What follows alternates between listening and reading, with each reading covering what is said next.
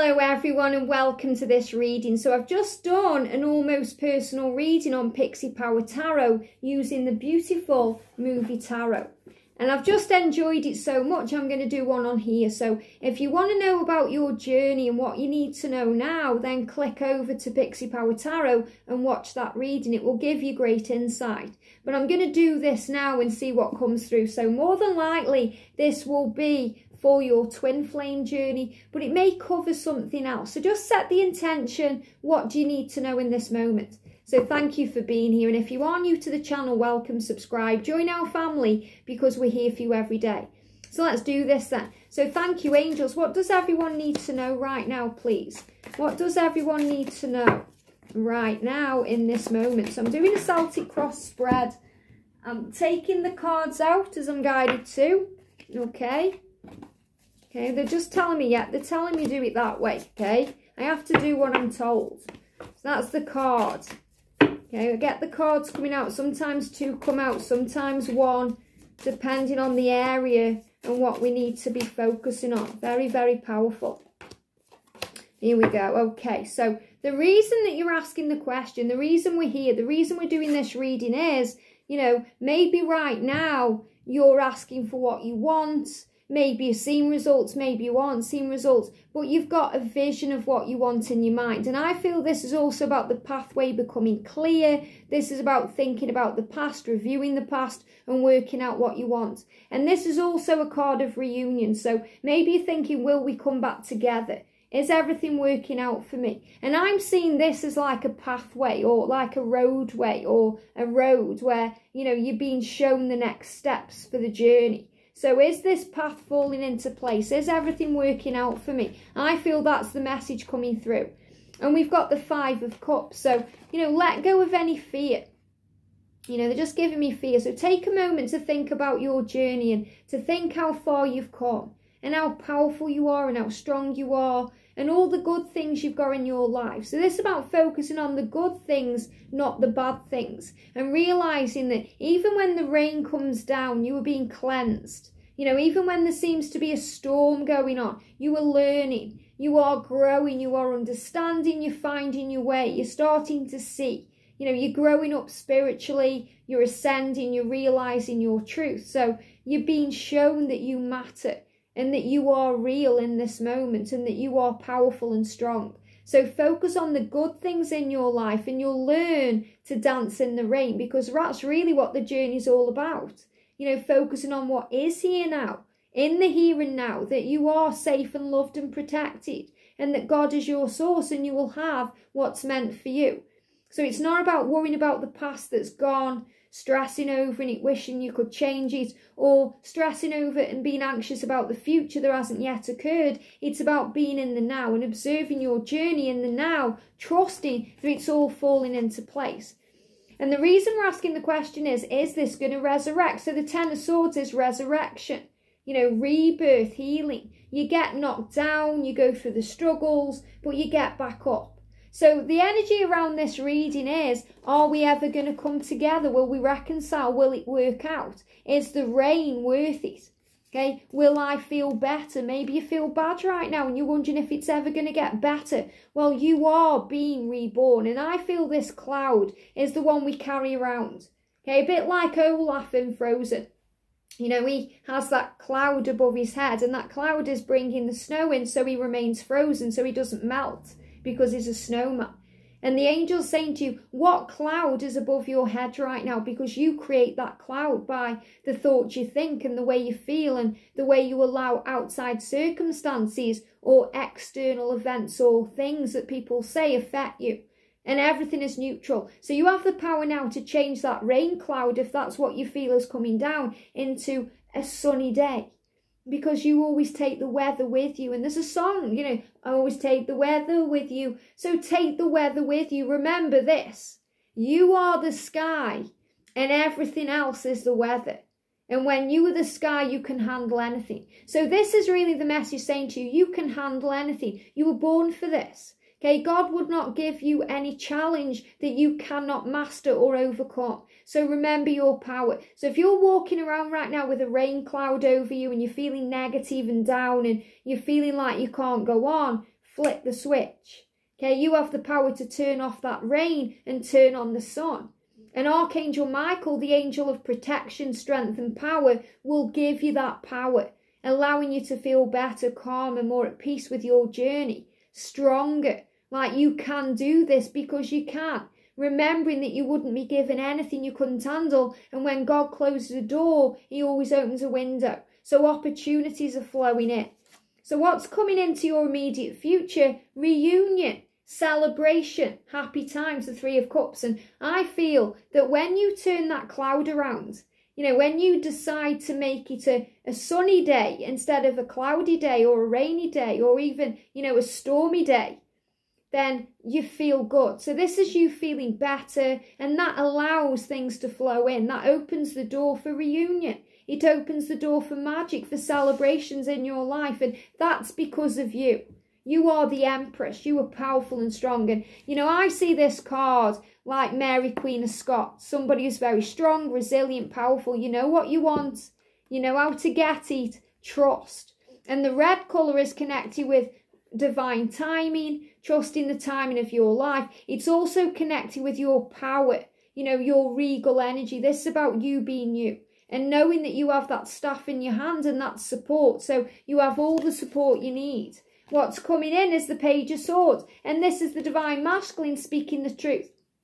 I'm going to do the characters at the end, okay? We're going to go through the characters at the end because this is the movie tarot. But I feel this is strength, power, understanding. This is the divine masculine acting quickly, okay? Needing to speak their truth. This is if there's any delayed communication, any silence, any quietness going on. The masculines are preparing what to say. They're working this out. You know, they're understanding this on a deeper level. What can I say right now? Okay, what words will work for this connection? I don't want to hurt the divine feminine. She's my one or he's my one. You know, he sees you as the Empress. And I feel this is very cutting edge. You know, this card you can see in, you know, the way he's dressed and what he's wearing.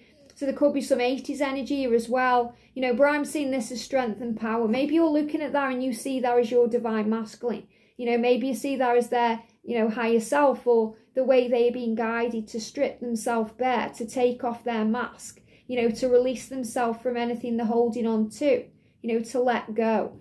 So coming into the future, the angel is showing you've got the Two of Coins. So this is balance. So this is how you see your situation, that right now you are balancing your emotion.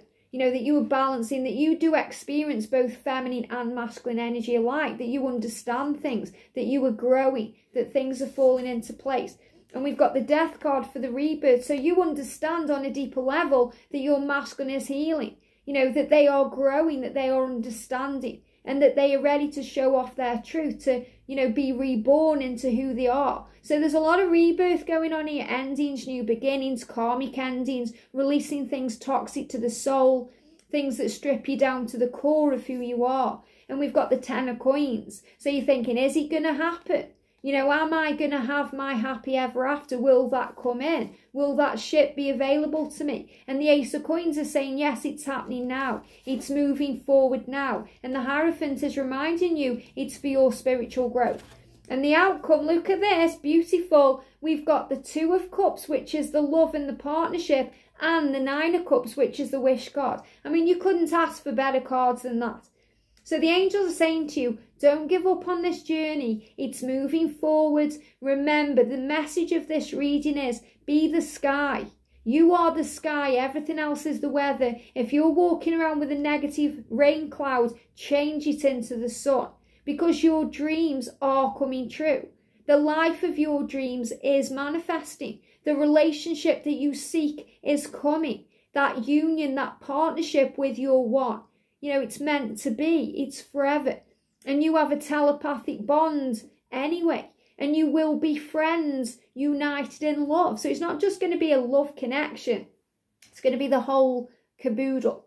You know, it's going to be love, friendship, passion, excitement, marriage, commitment, family, whatever you want.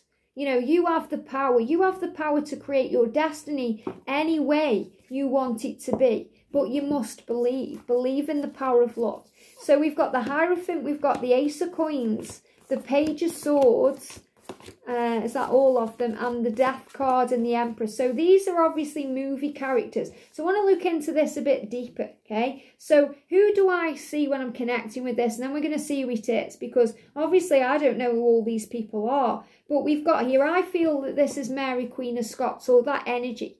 You know, someone powerful and strong. This is obviously the Empress energy. So this is kind of relating to the Divine Feminine. So let's see who it actually is, okay? Who it actually is in the book. Okay, I never read the guidebooks. You understand why when you see me looking, because I can't find anything ever. I prefer to use my intuition. But the Empress, oh, it's Cleopatra. Wow. Okay, so I'm seeing there as someone very powerful. And obviously Cleopatra was very powerful, you know, and she bathed in milk, which made her youthful. So I feel this is also the Divine Feminine being very youthful. And this is Elizabeth Taylor. And, you know, it's really powerful because Elizabeth Taylor, you know, is a very strong woman. You know, I mean, she actually changed her religion for her husband. You know, so this is also a sign of love conquering all. So I feel this big message about love conquering all. It's about youthful energy, your youthful appearance. You know, that you don't need to bathe in milk to feel youthful because you already are. So this is the power of the Divine Feminine. You know, that energy that just flows out of you. It's reborn in you. It's you being you. Your power, your grace. You know, that you are a strong woman. Elizabeth Taylor, a strong woman. You know, so you being this strong, dynamic woman that you can overcome anything. And if you're a guy, you know your power, your feminine side is your power. We've got for the Divine Masculine here, the Page of Swords. And I'm really tuning in with that as the Divine Masculine, okay? Not the actual energy of the card. So let's see what the Page of Swords means. So I'm going to go to the Swords energy. Who is this person? Okay, who is it? Who is it? So Page. So we've got Page. We've got. Okay, is that Josephine's? Okay, it's definitely not. Is it? It's either okay, Robert De Niro in Taxi Driver, or it's Josie Fiennes in Shakespeare in Love. Okay, well I have no idea because I haven't seen either of them films. Okay. But I'm actually seeing this as like powerful. They show me this purple energy, like Archangel Jeremiah, helping them to review their life, because this is like amethyst crystal, you know, releasing any anxiety, being healed, you know, all the fears being stripped away so they can speak their truth. And obviously got a sword on his back, and that's the sword of truth. That's the sword that cuts obstacles out of the way, that ends any karmic ties, that releases things. And they show me this like a Mohican. Okay, it possibly isn't, but that's what they show me like. And I feel that's a sign of individuality. You know, finally being who you're meant to be, speaking your truth, being you, stepping away from the crowd, being authentic, being yourself. So I feel this is a big sign of the masculine taking control. You know, stepping into their power, stepping into their truth. And then we've got the Death card, which is the journey. So this is obviously about the rebirth, okay? The endings of the old life for the new one to begin. It's about the way we transform, the way we grow, the way we strip ourselves bare. You know, the way we release ourselves from all the many layers. You know, the layers of the past, who we were, to become who we are and who we're born to be. So we grow and evolve. So who is this? Obviously this is the Death god. He's holding a side there. He's got a hoodie on. So who is this? You know, who is this in the Death card? Let's see. Okay, I love this movie deck. It's so cool. So for the Death card then, let's find it. The Death card, where are you? There it is. We've got, oh wow, it's Jake Gyllenhaal as Donnie Darko. Wow. Well, I've never seen Donnie Darko, and I know so many of you are going to say, what, you've never seen Donnie Darko? I know I need to see that. Obviously, I know what it looks like when you see it on the pictures and stuff, but this is about transformation. Okay, that may resonate with you, the name Jake, or even Jake Gyllenhaal himself, you know, in films he's been in. Maybe this film resonates with you. But this is about the rebirth, leaving behind the old self or the old journey to be reborn into this new journey, the new self. You know, walking around with this powerful kind of cloud of love around you. You know, knowing that you are supported forever. And we've got the Ace of Coins. And this symbolises things opening up, doors opening, magic flowing in. Who is that then? Again, I've got no idea who that is. Okay, the Ace of Coins. So the Ace of Coins, who is this person? Okay, who is this person? The Ace of Coins, is it going to tell me? The Ace of Coins. May not even say who it is. Okay, I'm just going for the pictures here. The Ace of Coins. I don't think there is a person on here. I don't think it tells me who it actually is. I don't think it says. Let's see if I've missed one. I don't think I have. Let me have a look. That's the Death card. Where is it here? Okay, yeah, I can't see a picture for this person. Okay, so perhaps that's just showing you to relax and breathe, to trust. And what they are actually showing me in this card intuitively, I'm seeing this as a mask falling off. Okay, because when it's here and I'm looking at it, it looks like part of his face is deformed. So that's very much like the Phantom of the Opera. You know, the Phantom of the Opera, he feels afraid. So I feel this is also healing insecurity, healing any fear of the way that you look, the way you are. And I feel that's also what the masculine goes through. So that's about the mask coming off. You know, being authentic, being vulnerable. A lot like this card, being your true self, not being afraid of the consequences. You know, acting anyway, no matter what, following your heart anyway, no matter what. And then we've got the Hierophant. And I feel that's Marlon Brando. Okay, that looks like Marlon Brando to me. Very powerful guy. You know, this is like mafia orientated. So again, things can get in the way. So this could be a karmic situation too that enhances your spiritual growth. So let's look up the Hierophant and see who it is. Okay, the Hierophant here. Okay, let's have a look. Hierophant. Marlon Brando as Vito Corleone in The Godfather. Wow, well obviously The Godfather is power. And remember that God is your father. Okay, you have a creator, whoever you believe in up there. You know, so this is about the higher power watching over you and that you are protected and safe. And, you know, obviously the Godfather, a very rich person. So this is reminding you that, you know, you are rich in all things, to be grateful. So take from the movies whatever message resonates with you there. But I feel this is a big sign of change, development spiritually. You know, stepping into authentic truth, speaking the truth, standing up for yourself. And that brings in a rebirth energy that opens the door to this new beginning. And that's absolutely what's flowing in. I hope this helps. Have a great day. Sending you so much love. And I'll see you soon.